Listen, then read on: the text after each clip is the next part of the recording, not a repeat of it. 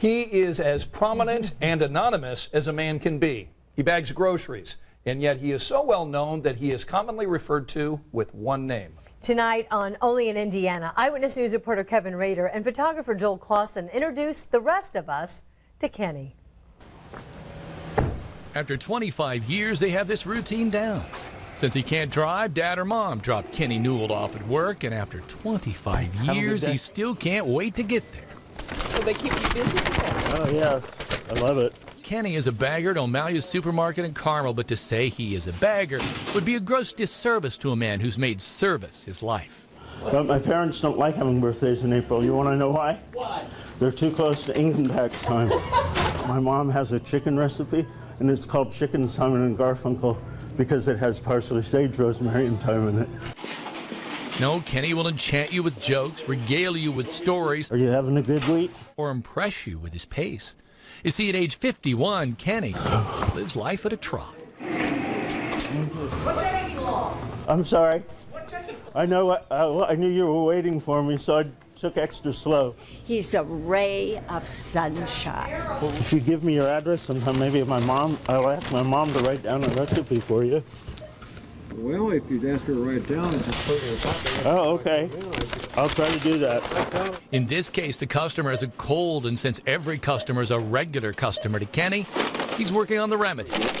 He is as observant as he is curious. How's your husband?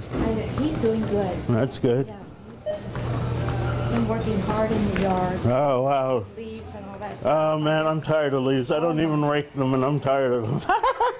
It's fun. I feel very blessed.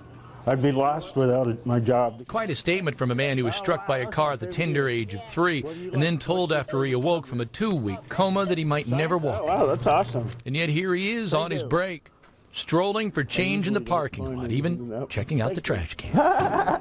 I look crazy doing it and checking these places sometimes, but I don't care.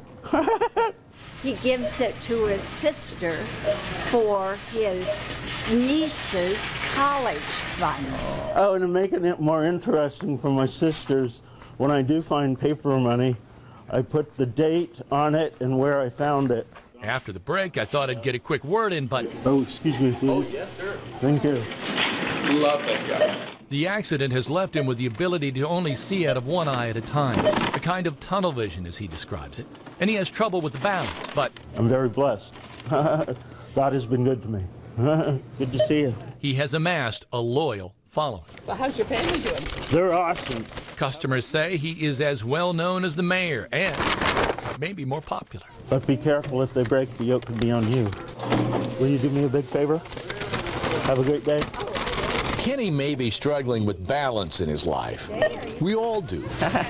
But he's found his calling. Have a great day. How many of us can say that? It's good to see you. How have you been? Kevin Rader, Channel 13, Eyewitness News.